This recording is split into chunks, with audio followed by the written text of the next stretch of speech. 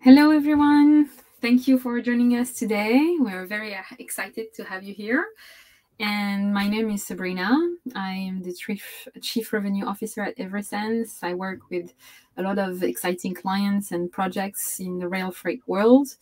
And today we are here to talk about the value, the return on investment of a digital solution called often TMS or visibility platform, or as we call it in Everysens, a transport visibility management platform. We'll be able to get into the details of how do you build a business case? What does it mean to have return on investment? How do you value that within the company? And today I am with Nicolas, who is our CFO and who will be happy to join me in this webinar. Hello everyone. So I'm Nicolas Bouix. I'm CFO at Everysens, and as part of my job, I'm also supporting the sales team in building business cases and ROI analysis. And so I'm very happy to be here to discuss about that. Awesome. So let's get into it. So what's really interesting with this meeting and also with having Nicolas with us today is that as a financial officer, he has really the key metrics and key point of aspects of reflection that your CFO at your company must have when you bring him a new project. So we'll dig a bit more into that. First of all, let's start. What is a business case and why do we need to do business case within companies? And Nicolas, maybe can you tell us a bit more as a CFO when someone comes to you with a project, how do you react and why do you need that? Yes, today when I'm asked to give away a budget for a project, I always ask for a business case in return. It's which is very nice to do for anyone to launch a project, because you can see the value of it and the value we expect from it. So the idea of a business case is to focus first on the value and check if the situation at your company is well understood by every stakeholder of the project.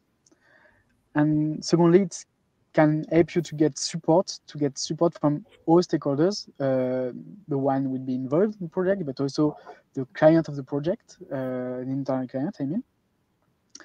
And to be sure that all the use cases of this project will be well understood by the whole organization. And finally, it will be used to justify the expense to the budget you give for this project, because any expense you engage needs a ROI high enough to be justified for any CFO, of course, like me. So they be okay to launch this new project. Very interesting. I think what you mentioned here is one of the key words that you said is really value. You know, each company, especially when we look at the pandemic, the crisis, it's important to make sure that there is value in any new project and that the value has been quantified, has been understood by the stakeholders. I think that would be interesting. Yes, you wanted to add something? Every euro is important in a context, in a difficult economic context like we have today. And also it's interesting, our clients, they're kind of used to business case for industrial project, like buying a new fleet of rail cars, for example.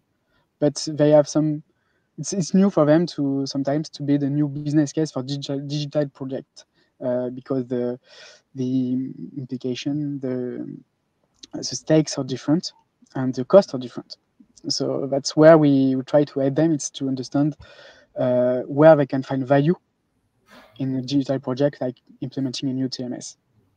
And that's why it's very important. This business case is not for budget justification, but also to understand the value of this type of value you will be looking for in a TMS. I think to maybe complete what you said, it's definitely a challenge for most of the clients we talk to, because digitization is often an abstract notion. You're going to have a tool, you're going to be able to be more productive, you're going to be able to centralize information. We'll talk about that and share a few best practices. But If that's something that is not there in the past, that you haven't done any digitalization project, or that even your financial officer is not familiar with, that's a whole almost evangelization kind of work that you have to do within the company, and that comes also with number and a certain methodology. And at Everysens, we always try to help our clients, identify that, and we built a strong methodology to help them and accompany them, guide them into this path. So, how do we do a business case, and how do we measure return on investment? First thing that I would like to talk to is maybe come back a little bit of the history, a little bit of, tech projects, large projects that have been deployed in the companies. In most of the clients we work with, those are large companies, right? We're talking shippers that are in petrochemicals, oil and gas, construction, cereals, steel industry. So, as Nicolas said, they know how to do a business case. But when we look at digitization, that's another issue. And a lot of people like me involved in sales in the past few years have approached that complexity of building a business case in three phases. Phase one, in the past, salespeople acted as more of persuaders. They were here to say, "Hey, we have this product, you should buy it," and the other party, the client, was not really able to adapt that to his company and business model. He was just buying it out. Second phase, salespeople understood that you need to look at the problem of the client and not at the solution, and we move into what we call consultative selling. So it's about understanding the pains of your clients and be able to adapt the solution to it, and make sure that it makes sense. And today we are in the third phase of that consultative aspect by adding what we call value-based selling. So it's more about of course, identifying the problem and the pain, but it's also about making a diagnosis, being able to guide the client through all of that and through the valorization. And why do we need to help that phenomenon? Is because with the rise of technology, you have a lot of companies offering features. I'm sure if we have supply chain directors in the audience, you have a lot of providers contacting you with features, and you're like, okay, how do I know which one is the best? How do I position myself? Will it work for my use case? So there's a lot of information out there, and it's important to make sense of it. And to make sense of that, you need to be able to have a view of the market trends, an understanding of the processes that you have today and the pain that might be associated with it, and then to be able to measure that. And at Everysens, we always try to make sure we are in that third aspect, meaning bringing value and creating methodology. So let's get into it. The framework of ROI analysis is quite simple. It's made of three elements. First one is estimating a cost base, usually linked to your transport and feed budget. It's the base on which you read the parameter of the total ROI you can opt to reach.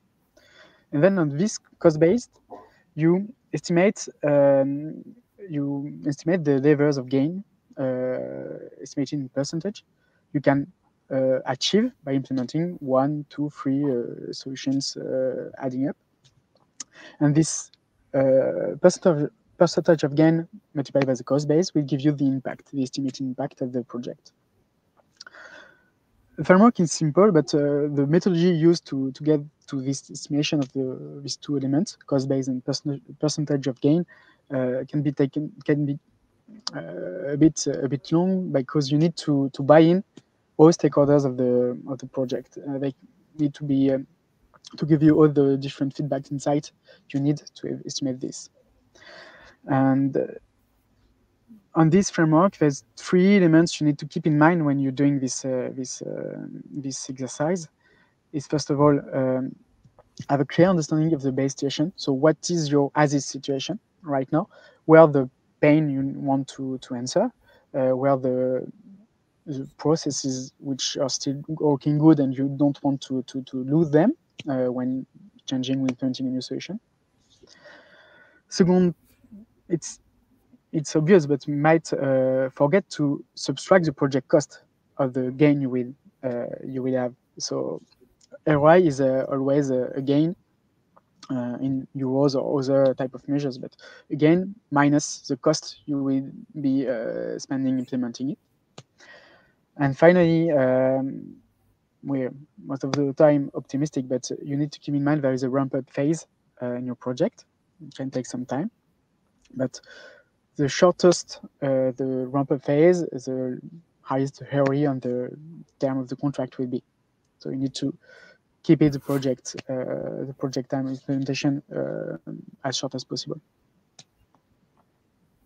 I have a question, Nicolas. Actually, a lot of clients, they're like, okay, I can build a business case and maybe I can, optimize some cost for like year 1, 2, 3, but then after year 4, 5, or 6, it's always going to be the same. Like, how should I maintain a return on investment when I don't have anything else to optimize? Actually, the optimization you will get them with the solution you implemented. So once you have reached them, it's something you need to keep building on it. But once you reach them, you will it's something you will be you will benefit of it in the future because it's already implemented. And once you have reached one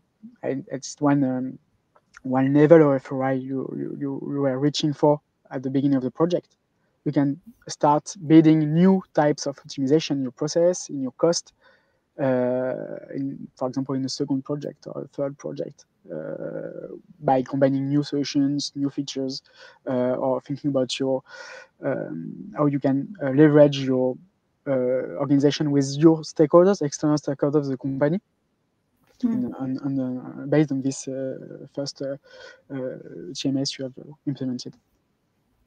Yes, I mean, it's very interesting what you said, because like a lot of our clients approach projects by saying, I'm going to deploy a certain level of features in a certain territory. It could be one country or one continent. And then I'm going to see on a specific perimeter how it works, and then I'll build from it. So as you said, I think there is opportunity for growth when you started with the first ROI to move to scale that, either in terms of more processes, as you said, smarter features and smarter response to problems, but there's also in terms of geography. And outside of that, I think that when you start this digitization journey, not everyone comes with the same level of maturity. And there's a lot of processes that are working today. And I think a solution is definitely not here to replace the user. It's put the user at the center of the solution. So if you bring more productivity to people, they will also bring new skills and new tasks to their current job. So it's also a human component outside of the pure financial ROI, right? Yeah, of course. You have different type of ROIs. We can get a bit deeper in it if you want. But also keep in mind that once you have successfully implemented one project and you reach your ROI, it will be easier to build business cases on top of it. Further, the new business cases will be easier to defend and easier to buy in new stakeholders once you want to scale this project. And another question here that we see on the screen, and a lot of our people are wondering about that, is like, can a real TMS, or in our case, a real TVMS, so at Everysens we also incorporate visibility, real-time events that coming through the field, through your processes, can it really pay itself? And maybe, Nicolas, can you tell us, like, on average, our clients, how much do they do in terms of ROI? Is it like times 1, times 3, times 4, times 10? Do you have any best practice to share there? Of course, it will depend of the scale of the project you're targeting. But in average, I would say that depending on the number of features, modules you want to implement, and your maturity level in terms of digitalization you start at the beginning, it will be between times 3 to times 8 in average the ROI you can target, you can aim for. So situation different from one shippers to another, but all projects we have looked in Everysens, we always had a payback starting year 2 at least.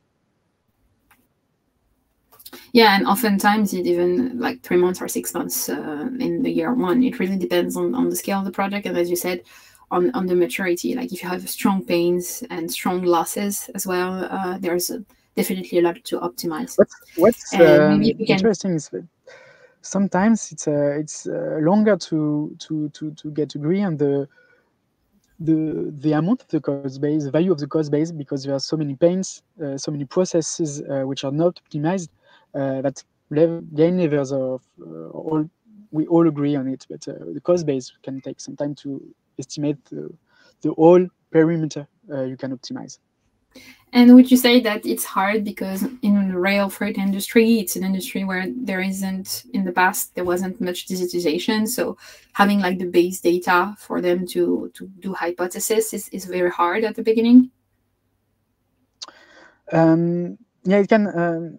It's a change actually because it's not the sector or industry. You have a lot of data, so sometimes it takes some time for a prospect to gather the data from different business units and just basic data like what's the punctuality rate of my transport, or the volume, the actual volume of transport I make, I do, sorry, taking into account empty runs and full runs, depend on that. So just the chance to gather the data, because it's actually not in place a solution like a TMS or like a digitized solution to manage it. It takes some time, and that's when they realize that sometimes the first ROI of the project will be to implement a solution where you can have data and use the data to change your own processes. Thank you, Nicolas. And maybe to go a bit deeper on how we do that business case. As a CFO here, we see that you might evaluate 4 aspects here of return on investment. Maybe can you tell us a bit more about that? And in your opinion, what is the most important one? Yeah, when we talk with our clients, we have 4 types of ROI, 4 different types of ROI.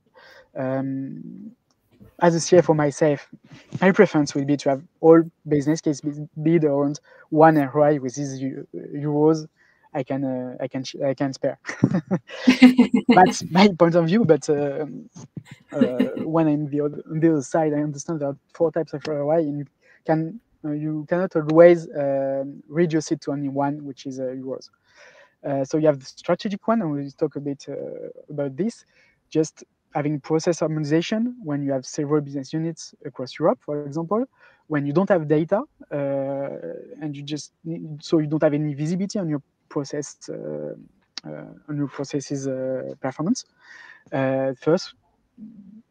Most of the time, first ROI will be strategic one. It's not really measurable. It's about your feeling about how you can control and optimize your current operations, and something the chief supply chain officer sometimes we decide upon. And after this level, you have 3 types of ROI you can look at. First one, of course, is economic, and it's measured in euro per ton. So you can either decrease the cost of transporting the same volume of goods, or you can either increase the volume of goods for the same budget. So 2 ways to approach it. But it's something the CFO, your CFO, will be looking at in the first place. But after this, you have 2 other types of ROI you need to define. You need to put in the balance, which is first the productivity one. Most of the time, because it's not digitized yet, you can save a lot of time, and so measured in man days by automating some processes, by reducing the time spent on customer service, on gathering data, on bidding reporting, for example. And this time saved, it's not money saved, but it's time spent on optimizing process, building new relationship with your suppliers, with your clients, improving customer service and customer service, for example. It has a lot of value you need to take into account. And finally, you have the environmental ROI. So it means basically the volume of CO2 in tons you can spare, because you can increase the modal shift from road to rail, for example. You can increase the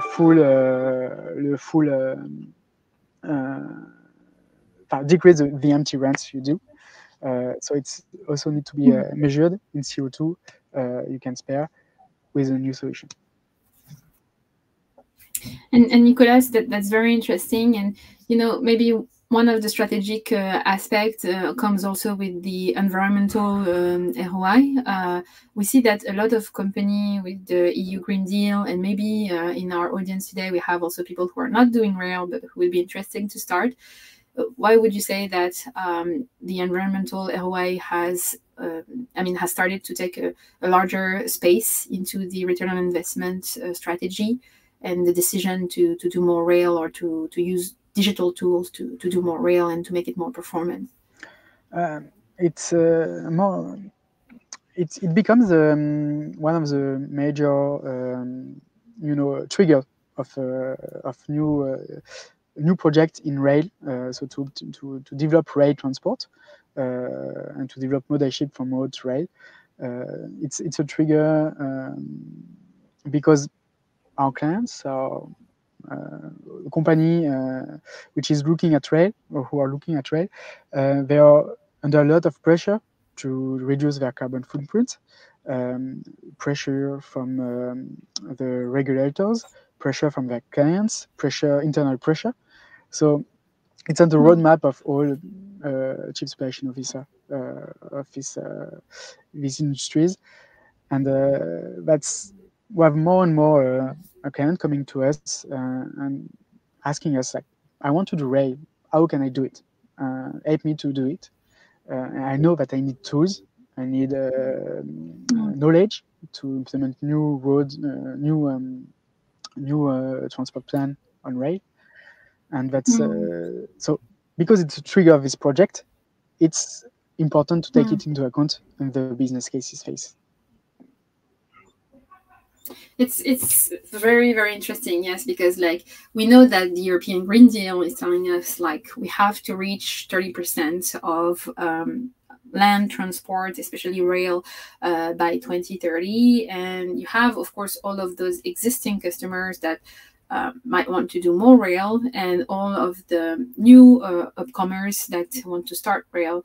And I think that all of those four components are very important to them to look at. Of course, economic is always one of the biggest one, as you said at the beginning. How can rail be competitive and performant when we compare it to road? Do you have any comments to that? There are many ways to achieve that. First of all, is railway. It helps you, it enables you to transport a large volume of goods at a euro per ton price, which is much lower than road. It's often 3 to 4 times lower in euro per ton than road. And first one. And second one is, don't forget that there will be financial penalties, and there will be a financial cost to emit CO2 in the near future. So environmental and economic ROI will come closer and closer because of this cost. And soon tons of CO2 you emit will have a price on it. Okay. Very interesting. So you guys, you see there's actually a lot where you can actually find value in, and deep dive in all of those four elements. I think an advice that Nicolas could give is always keep in mind the financial aspects. Even if you're talking about environmental or qualitative or strategic, always try to link it to base cost. That's what you were telling earlier, so that it becomes concrete for all of those decision makers to arbitrate and decide to invest or not. What I would like to do now is maybe deep dive it more on what are the ROI, concrete return on investment that we have seen in our client base, and also with the Everysens solution, how can we approach that? So let's get into it. So we see here that one of the big levers that you can have with Everysens is around collaboration, and especially around anticipation, therefore scheduling. Today, a lot of our, all of the shippers out there, when they plan a transport in rail, they have to take into account the production level of the factories, and the factory can never stop. They have to take into account the resources that they have, the assets, the wagons, the rail operators that are available to do that, any ability to foresee any incidents or works in the traffic. They also have to take into account, the loading time. There's a lot of information there. So when you need to make sure that you're going to remain competitive and performant, it starts first with scheduling and collaboration. And the fact that the industry today does that most of the time in Excel, in email, fax, telephone. Some rail operators, of course, have a portal where you can digitize all of that, and it's great that the industry is digitizing. But let's say you're a big shipper in Europe and you have, 10 rail operator, it's also an issue for the shipper to go and log on all of them, and not having a place where they can centralize that. So when we look at the return on investment, when you have smart scheduling with Everysens, we actually use artificial intelligence and collaboration where we integrate all of your ecosystem in one place. It means decreasing the cost because you're going to be aware of a train cancellation. You're going to know the root cause. You're going to be able to really anticipate more of that.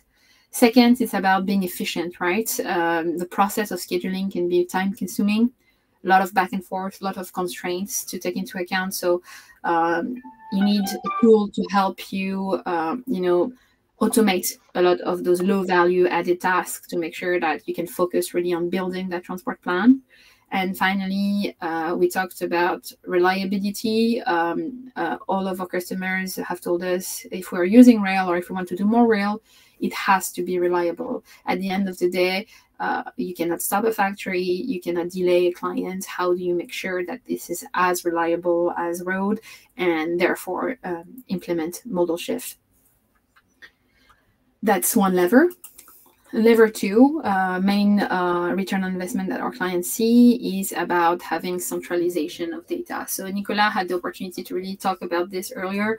How can you get return on investment analysis, even manage P&L and results if you don't have a centralized place, a neutral place where you're going to have the data with all of the insights and analytics linked to it. So you have usually operational users, but you also have decision makers to have all of the key metrics that they are looking at. So as Nicolas said, the Euroton, the CO2 impact, the commitment of your rail operators. So having one place where you can have all of that also makes it easy for the operational teams to work better.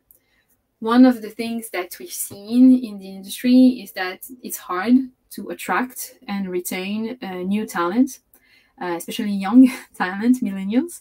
And if you go and tell them that they're going to have to spend half of their week copy pasting and just getting the data, not even starting to add value from it, it's very hard to attract those profiles and retain them. But if you give them a tool where they're going to be able to focus on the value they bring and foster continuous improvement, there you can start having a strong argument for that to come.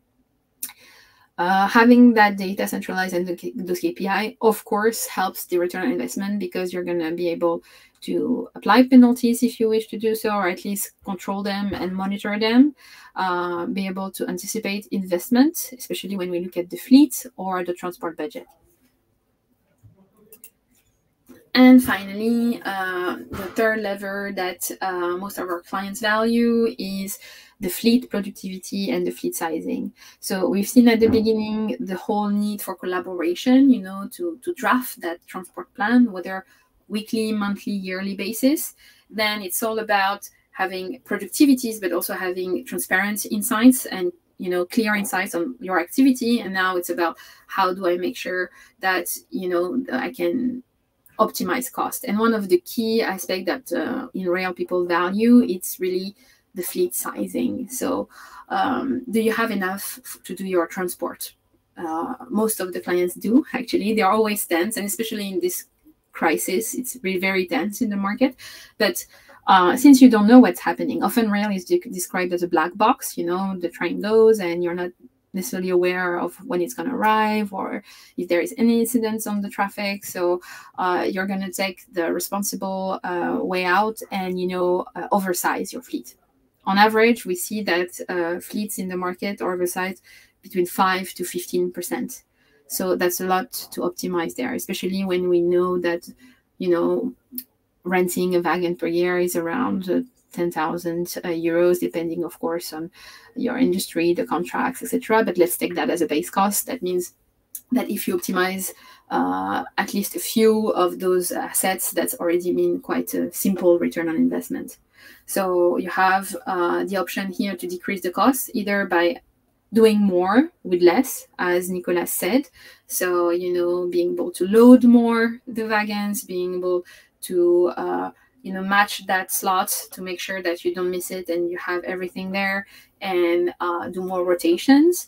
But also you can choose to reduce the number of wagons because you have already done that and you have too much, and therefore you can look at that safety margin and reduce it. Of course, you're not going to get rid of it, but you can reduce it. And the CO2 aspect here comes into play because if you make sure that you do less empty returns or product returns, and you fill to the maximum capacity that you can send, therefore you have optimization there. I see we have questions from the audience. Maybe we'll take one right now, or we'll do that at the end. Maybe let's take one thing, Nicolas. I have a question from Philip, and he says, some of the pains I have for transport would be associated to intangible gains. So going back to that base cost and those estimated gains, how do I still attribute value to these gains? That's a good question because, as I said, CFO will ask for one measurable KPI, which is euros.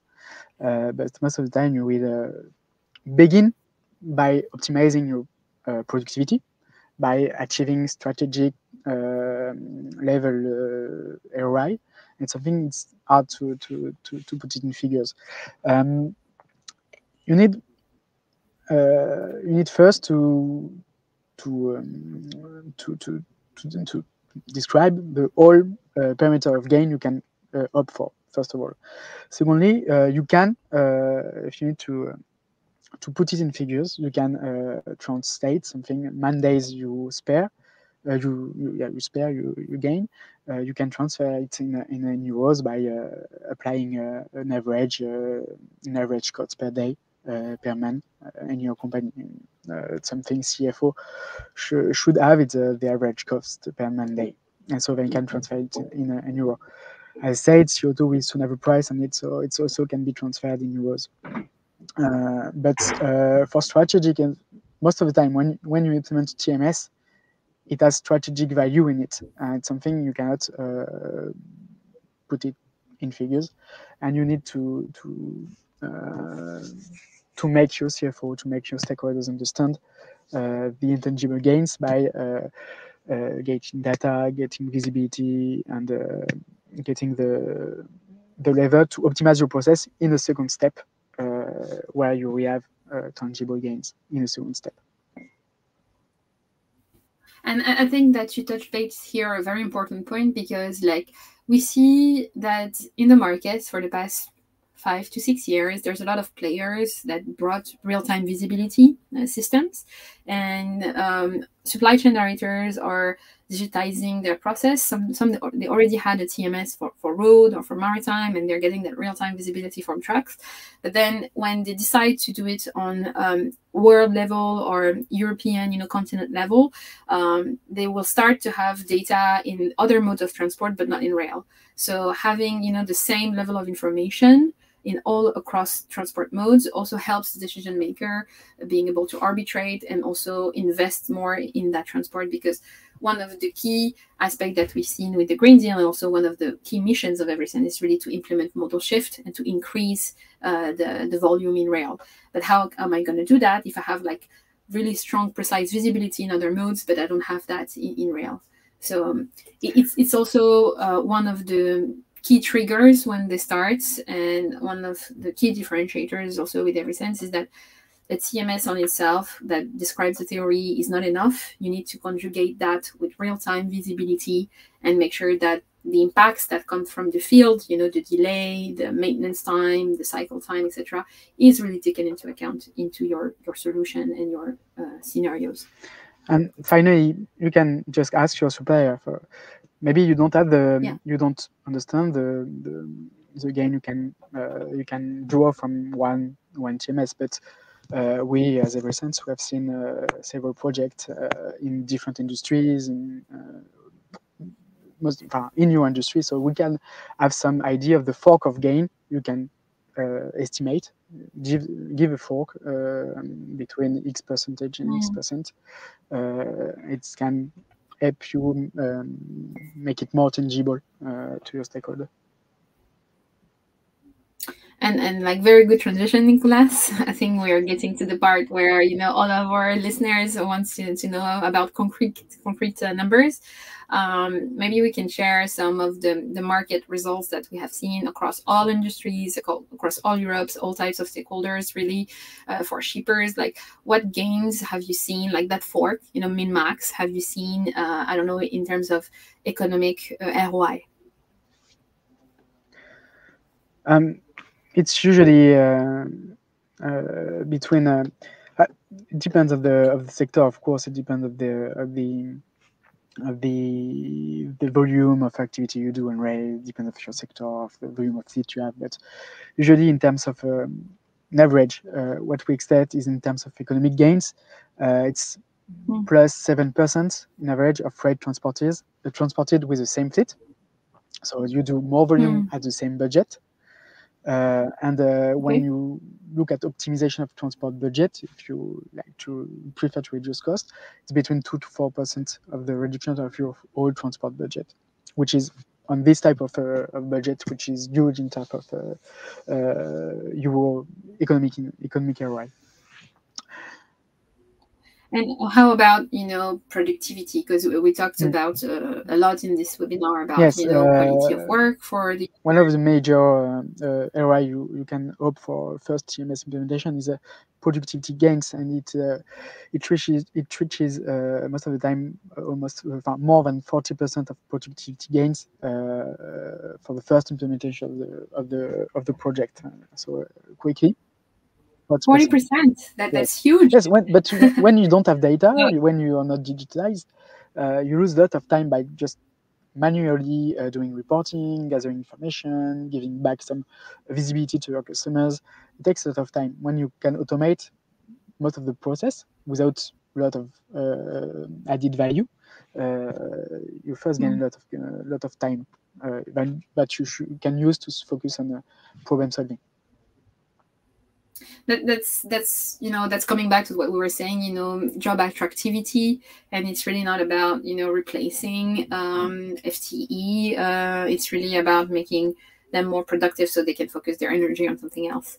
So having digital solution also mean change management, and I know that a lot of our clients were worried about that at the beginning. I think that it comes with being aware of it and being guided through it. Do you have like one big tip, Nicolas, of if I want to launch a digital project and the company has never done that, like what would be your number one tip to start that, and maybe to take into account the change management aspect? It's first tip will be not underestimate the change management workload you need to implement a new digitized solution in teams which are not used to this type of solution. First, take some time. So be confident in your supplier capability to implement and to accompany your team into getting hand on the project and solution, while understanding what you can do, what you can do with the solution, and when you can drive value. So choose your supplier to be not only on the product, to be good not only on the product, but also on its capability to support you in the change management. Okay. I think it's very, very challenging indeed for our clients to look at that. And one of the key best practices that we've seen in deployment is really to involve the end user as early as possible in the deployment process, to have what we call champions. So we really identify at least one person in each team that would be enthusiastic, that really is in pain today, and that will also be like a driver and make it attractive for them, maybe even in their career. And it's important that the tool that you're using is really user friendly, so that it's easy to onboard, I would say. We have a question from Jean-Marc, who's like, thanks for sharing the best practices about building this business case. I still don't really feel like I could do it on my own in the company. How am I supposed to estimate the percentage of gains? I think I'd like to answer this one, if you don't mind, Nicolas. I think I think you answered it a bit earlier. This is where actually we try to help, and we come in and we come back to what I said earlier about value-based selling. I think base costs are something that the client can really look at his processes and really start estimating. But percentage of gain, if you have never done digital, it's hard to look at it. So one of the things is that we come with concrete results. Even digitization in rail is accelerating. It's pretty new though, but we have done that for the past 5-6 years. So we have actually experienced return on investment, roadblocks, and the gains that we talked about a few minutes ago are actually real results. And talk to your peers, talk to your industries, you'll see that it's already out there. Another thing is really to really look at what makes sense to you. Nicolas showed earlier there were like 4 type of levers of return on investments that you can deep dive, but maybe there's one that you feel more comfortable with. A lot of our clients, it's the fleet sizing. Others, it's really about the productivity. Others, it's about penalties. Like how can I make sure that I manage better my careers, because I want to have like a more performance supply chain. So really try to identify maybe 1 or 2 and focus on that and deep dive. And you'll always find return on investment there. And maybe one final return on investment, Nicolas, is about the environment. So we talked about the mission of the company, that is decarbonizing transport by making rail performant, reliable, sexy even. Do you feel that there are results there? And maybe can you share some results that we've had already in the past? Yes, totally. Well, with the first implementation of this solution and helping to drive a model shifts, we can see in average 5 to 20% reduction in annualized CO2 emission when they start looking at it and they start implementing this project. And it just for me, just the first step. You first need to get your hand on this solution, to understand the rail transport sector, and you can build on it to achieve much more with a more ambitious plan of model shift.